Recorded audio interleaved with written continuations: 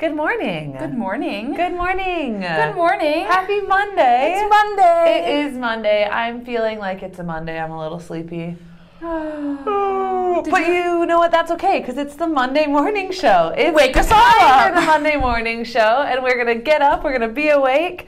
I'm Noah. I'm Ashley. And we are here for the Monday morning show. So, how was your weekend, Ashley? What My did you do? weekend was so good. Was it so good? And so busy. And so busy. Yes. My oldest came home. She's been in Arizona for 10 days, so she came home on Saturday. Nice. Was she so happy to be home? Or So did she happy to be miss home. The 110-degree heat. It was 115. No. Yeah. No, she did not miss that one little bit. Okay, She was good. glad to come home to some moderate temperatures. Good. It was my birthday this weekend, so we got to see family and celebrate. Yay. And then I went to a concert last night, so it was Oh my gosh. very busy. Who did you see? Pitbull. Wow. Yes. How fun is that? It's very fun. How about you? How was your weekend? My weekend was really good. I went to a wedding on your birthday. Oh, fun. You were not there. No, Sorry. I was But not. it was really nice. It was a family friend we grew up with, so that was great. And I dog sat this weekend. And the house I was at had a pool with a Nice. water slide. Did you go down the slide? I did go down the slide. Fun. It was very fun. So it was a lovely weekend. That's awesome. Yeah. Well, it's shaping up to be a lovely week. We'll leave the weekend in the past. And Yes. We're headed forward on this week. I'm pretty excited about tomorrow. It's a special holiday. What kind of holiday It is All-American Pet Photo Day. What? That's what I hear. Wow. Just about appreciating our furry friends and showing them off. Oh, do you have any pets to show off? I have 4 pets. That's a lot of pets. lot of I have pets. 2 dogs and 2 cats. Oh my gosh. But yes, I'd like to show them off a little Great, bit. let's see some pictures. Okay, of here your they are. pets.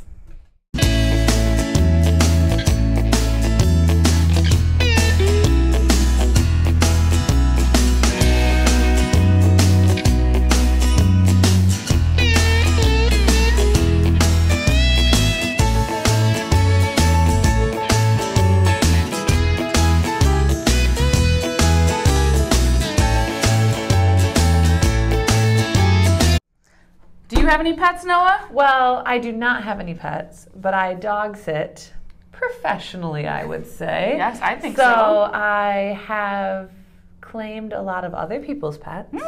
Does that count? It does. That might be too many pets to show. Probably. We probably shouldn't show all of them. No, we shouldn't show all of them, but maybe we could show a couple. All right. Here they are.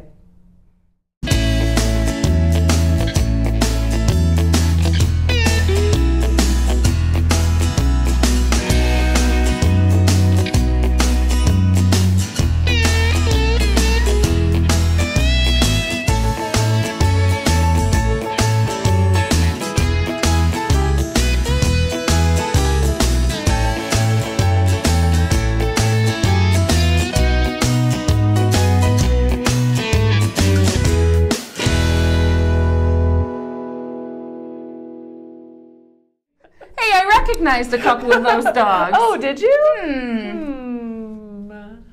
Anyway. Well, there's a lot of pets here at Freedom Village, and we would love to show them off. So if you would like to share your pictures of your pets, we'd love to show them off next week on the Monday Morning Show.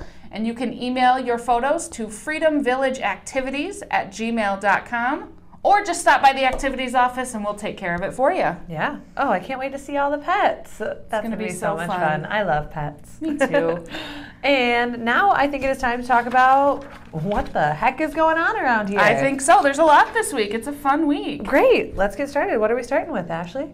The best thing. The best thing. Tonight. The Monday morning show? Well, Monday Morning Show. And then tonight, Ah. Beach Walk and Captain Sunday. Perfect. Yes, That is always a great good thing. time. Hopefully it's a little less windy than the last beach Yes. walk. It was pretty windy that time. It's So a pretty short trip to the beach that time, Yes. but everyone got their ice cream they still. did. So that's all that matters. Yes. And tomorrow, so we have the Village Artists tomorrow at 11. They're heading out on the bus to go do some sketching. That should be really fun.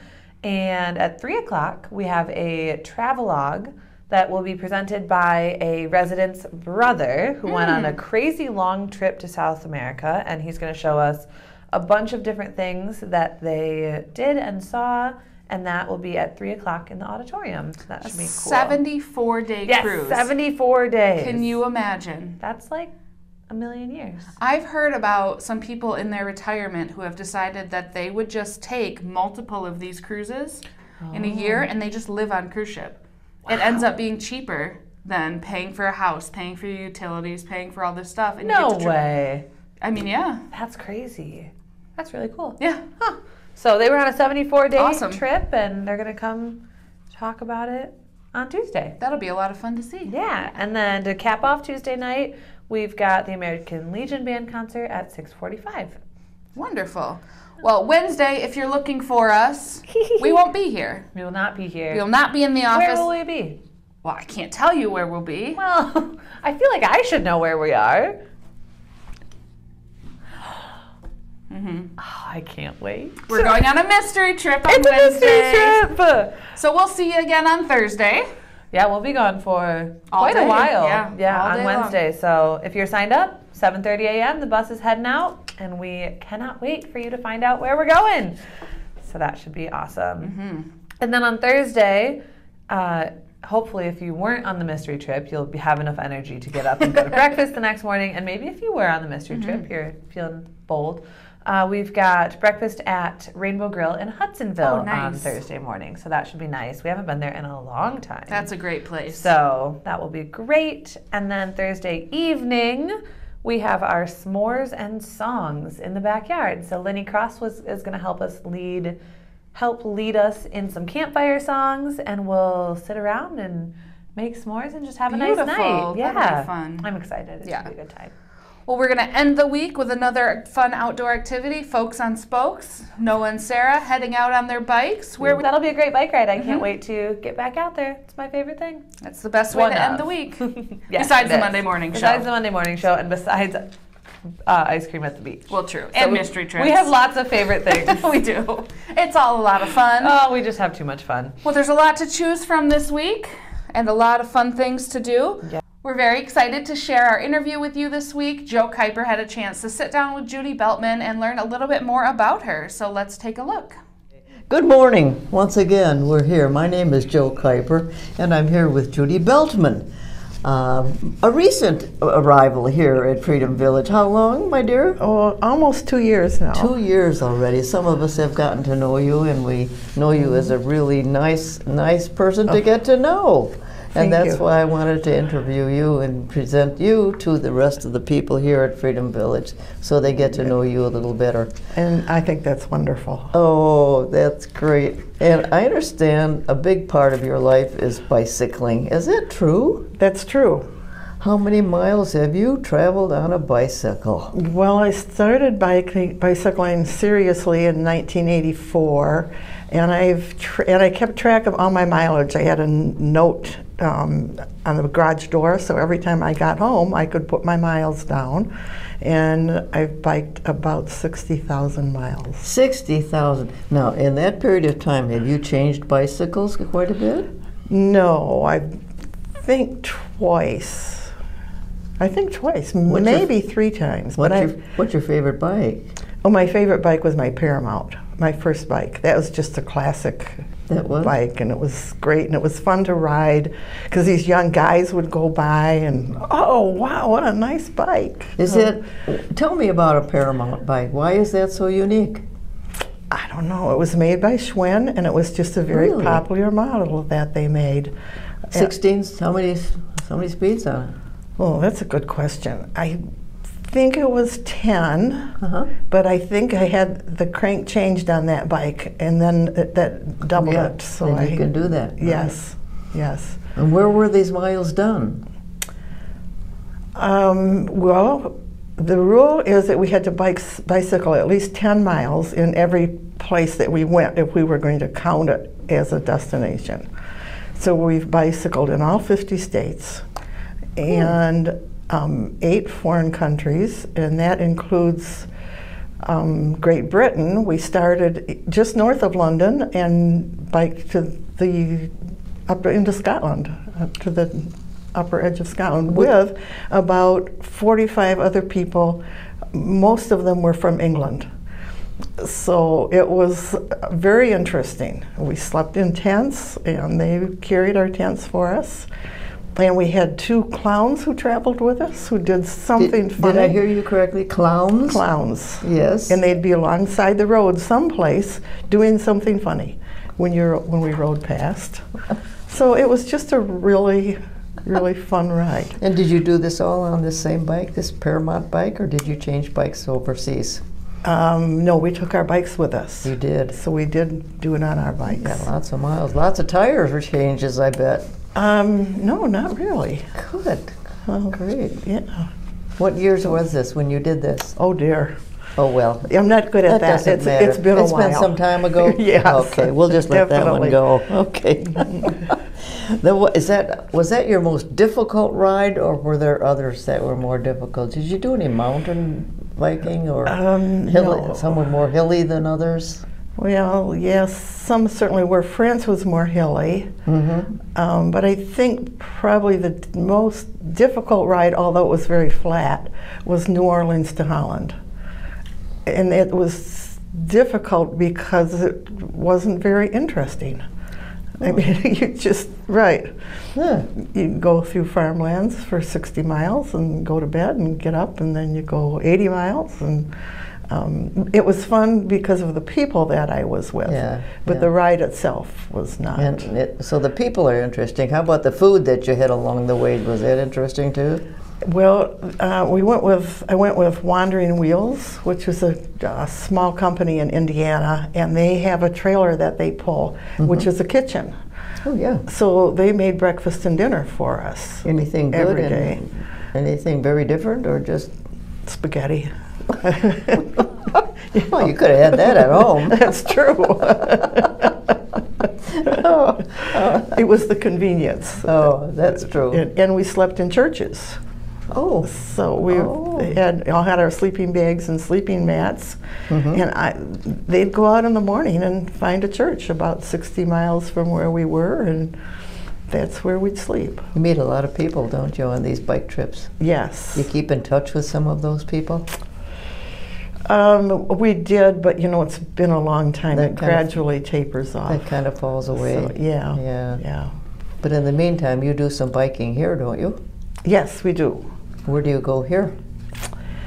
Well, since we moved to Freedom, we're still figuring that out. When we lived on the north side of Lake Mac, then we always went north, and we went up either to Port Sheldon, or the Christian Reformed Conference grounds, or Grand Haven, depending on how we felt and how much time we had. From here, I think we're going to bike out towards the beach. We have a couple of times now. Yeah. 'Cause we like to go where there's relatively little traffic, or bike paths, bike routes, and that's getting more important the older we get. I mean, I'm not crazy about riding in the road with cars anymore. So. Well, we've got a bike group here at Freedom. Are you part of that now? We have had problems on Friday mornings that it hasn't worked out for us. We went with them once, and it was really fun. We went out to the airport. Well, we didn't go to we stopped at the restaurant across the street from the airport, but I don't know what the name of it is. Well, that's important on the rides, you know. You got to find the great coffee shops too. That's right. The really good coffee. Yes, and it was great, and we would want to do it again, but it has to work. So. Well, let's deviate a little bit from that activity, and let's get to the mental part of what you do. I understand you went back to college and got a degree. I did. What did you do it in, and where did you do it? Well, I started at Calvin, went there for a year and a half, and then I wasn't concentrating, I wasn't doing anything that was very helpful, so I quit. And then met Frank, got married, but always regretted not graduating. But we had kids, and so I took a class about every other year for 25 years. Is that right? And I took classes at Aquinas, I eventually graduated from Grand Valley, but I commuted to State. I never took any at Hope. I took some at Calvin, kind of all over. What a lot of diligence that takes. Well, it was my hobby. Oh. So. So finally you got your degree. Finally I got my degree, and then originally when I was young I wanted to be a social worker. So, and I didn't deviate from that. And I tried a couple, there was a program in Kalamazoo, but the best program was in Lansing at Michigan State. Well, the best one was at U of M, but they didn't accept me. So Michigan State was next. They don't know what they missed. That's right. I'm thankful they didn't accept me because I commuted 2 days a week for 3 years to Lansing. Well, your children were older by then, right? Children were older. They were 3 of them were out. Kathy was still home, but she was in high school. So. And then I just went to class and would come back to Grand Rapids. So, I lived in Grand Rapids. So now you've gotten your degree, and tell me what, then you became employed by somebody, and what did you do? I had a private practice, which was marginal, and I went to work, I have to think, I worked at Mary Free Bed for a number of years as a social worker. And that was very interesting work. But eventually my position became full-time. What age group is that you're working with then? Adults? Yes. Any and they have like so the stroke group and the people who have injuries that they can't walk, and there's 4, I don't remember what they are now, but there's 4 different sections, divisions, I guess. So, and because I was part-time, I just filled in for whoever wasn't there or had a baby or... that's okay. Okay. I'll let that go. So I worked in all the divisions, and then eventually what I did became full-time, and I didn't want to work full-time. So then I switched over to Pine Rest, and I worked part-time there. But that, you commuted then? Where were you? We still lived in, no, let me think. We lived in Grand Rapids part of the time. We moved to Holland while I was doing that. But that's not a bad commute. No, that's pretty good. And there I worked with all ages, and mostly inpatients, and doing admissions. And that was really interesting. Did you like doing that? Was that satisfying work? Oh, that's a good question. If I liked doing it. It was very satisfying. There's also a sad element in it, I guess. You do see so many problems, but there's a cheerful element because you're helping people. So it's a balance. You like doing that? Yes, I did like doing that. Are you still doing that? No, I stopped. Maybe in your daily life? Oh, maybe in my daily life. I don't know. I can't judge that because I'm just who I am. But it's your personality, isn't it? I don't know. I don't think so. I think you come across as someone who likes to help people, really. Oh, well, thank you. I think it's my intention to always want to help people. I don't know if I always get there. Does that make sense? Yes, it does. Okay. we make the try. So yeah, or we're tired that day, or yeah. What kind of clients really interest you the most? That's a good question. I think the children, and probably the young teens and the teenagers. Some of them were so difficult, but so sweet, underlying their issues. And I felt like I was really helping someone for their future, as opposed to working with the people my age, which I did too for a while. But well, at that age, maybe you can see a progress and hope for the future for them. They're more malleable, more. Yes, yes. That's a good way to put it. Yes, yeah. You see any of those people, or do you just you don't do that anymore? Once they're done. Once they're done, they're done. Except that I have one young woman I think she was about 12 when I saw her. And we still stay in contact with each other. Do you? Yes, and it's amazing. She's really the one who found me. And I don't see her, she doesn't live in town, but we communicate. I know, it's really special.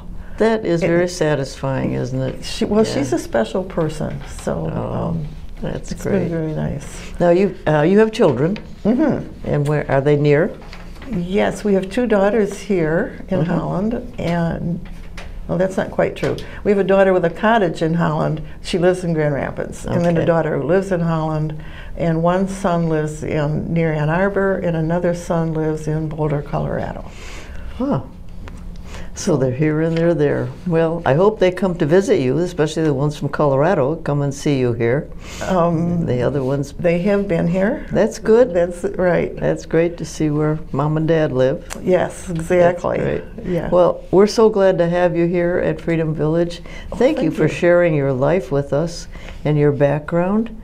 It's just a delight to know you better. Well, thank you. It's a delight to be here. And I hope you get to know a lot of people here, too. Yes. I'm sure you will. You have that personality that works. So thank you so much, Judy. That was a conversation with Judy Beltman, and we're just so happy that she could be with us this morning. Thank you. Goodbye. That was great. It was. It's so fun to learn just a little bit more that I didn't know about people in these interviews. And man, it's so good. I think we have just one thing left to do. And that's Ashley. That's Noah. And this has been Monday Morning. We'll see you next week. Bye.